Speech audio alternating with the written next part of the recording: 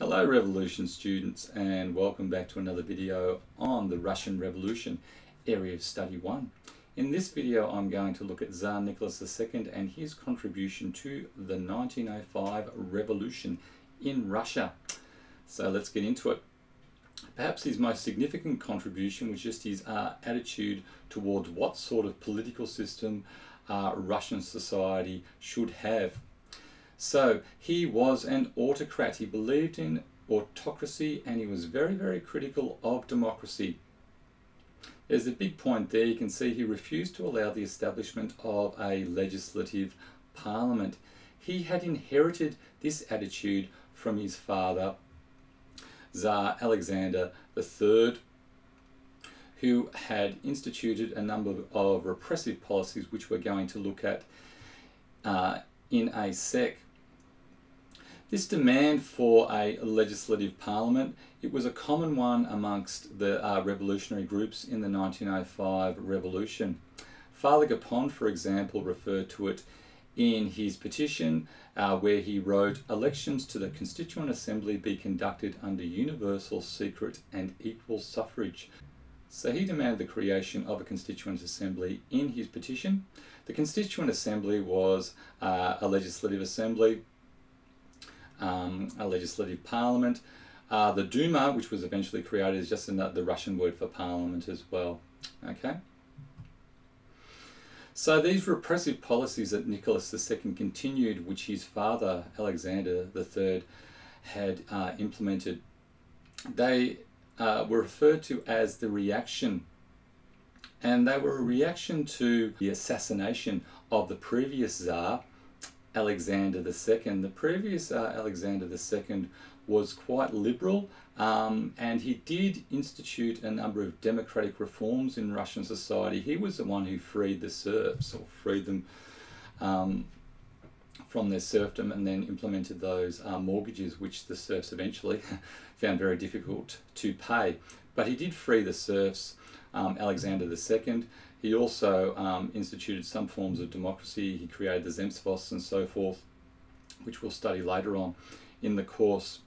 However, he was assassinated, and in reaction to that, Tsar Alexander III, he instituted these various repressive policies called the reaction. The most significant of these, you can see there, is the Statute of State Security, which was passed in 1881, and it established special government-controlled courts outside the existing legal system. It removed judges with liberal views or sympathies, and it also increased the powers of the Okhrana and tightened press censorship. So the Okhrana was the Russian secret police. Another repressive policy of Tsar Nicholas II was Russification, and Russification was the policy of making everybody in Russia speak Russian, follow the Orthodox religion, etc. And it repressed all non-Russian languages, minorities and religions such as Islam, Judaism, Catholicism. The Russians themselves only made up about 55% of the population, total population of Russia. The other 45% were made up of these ethnic minorities, which included Poles and Jews and Ukrainians, Central Asiatic Muslim ethnic groups such as the Kazakhs and so forth. So, and all of these people many of them had their own religions, their own language, and etc. Okay, Russification tried to make these people totally Russian. Okay, so these policies of the reaction, the policies associated with the reaction, as well as the policies associated with Russification, they increase social tension by making the intelligentsia and ethnic minorities more critical of the Tsar, less supportive of him and his regime, and they also contributed to an increase in support for liberal and revolutionary groups. So a number of the Bolshevik leaders, for example, were from an ethnic minority. So Trotsky who eventually joins the Bolsheviks in July 1917, he was from a Jewish background. Stalin, he was Georgian, okay, and he joined the Bolsheviks because of the way the Georgians had been treated by the Russians. So it had a huge impact upon the 1905 revolution and just later revolutions as well. Another thing the Tsar failed to do was to implement any reforms to improve the working conditions for workers. For example, to introduce an 8-hour working day or insurance policies for workers who got injured at work, maimed and so forth. Social security payments, so if workers did lose their jobs, that they had at least some money to buy food and shelter. This refusal to implement reforms to working conditions was just exacerbated by the recession, which hit in the late 1890s and went right through to 1907, which led to mass unemployment and poverty amongst the working class within the cities.